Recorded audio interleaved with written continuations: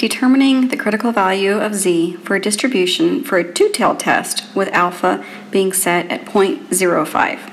So you're going to need your unit normal table, right, or your z table if you want to call it that. That's what I always kind of refer to it as, but the technical term is unit normal table.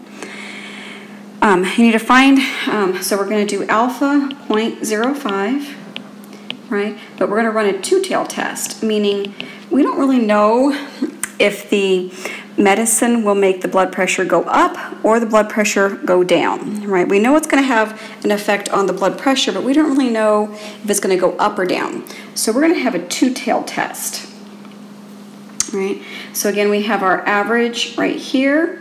We're hoping that we're going to have a score, a z-score, in one of the tails, right? So it's either going to be way over here or the z-score is going to be way over here. And what we need to find is we need to find the z-score, this critical value of z, right? So we're going to have, because it is a two-tailed test, right, z is going to equal plus or minus something. Okay, so again, with alpha being 0.05, right, alpha is set at 0.05, but because it's a two-tailed test, we have to split the alpha in two, right? Because we have two critical regions. And again, our critical regions are right here. I'm just going to abbreviate it with CR. Okay. So if we split the critical region in two, alpha becomes now, right, because 0.05 divided by 2, 0.025. Okay. And we're looking in the tail, right, because the body of the distribution is this big area right here. And we're looking to see what the critical value of z needs to be to either be on this side, so below the mean, or on this side, above the mean. Okay, so let's use our unit normal table and see if we can find our cutoff scores, right? So we go down here, and again, we're looking in the tail, right? So we would go down here, proportion in the tail. So we would keep going down, down, down, down until we say, oh, we're at 0.025, right there.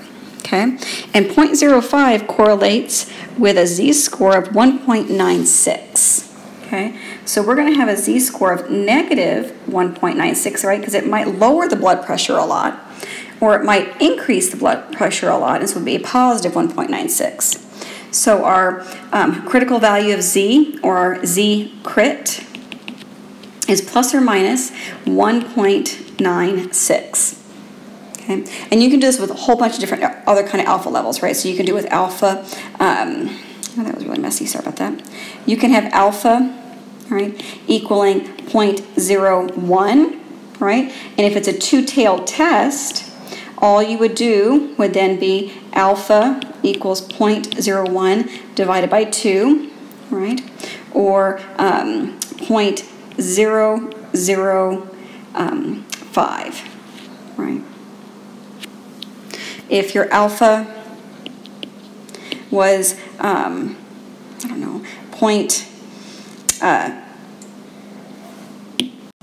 let's see here. Let's make alpha 0.001. So you're like super sure this research is going to work, right? But if it's a two-tailed test, you have to divide that alpha in two. So now your alpha would be 0.0005. And again, we're always looking in the tail because 0.0005 is much bigger than 99.9905 or whatever it is, right?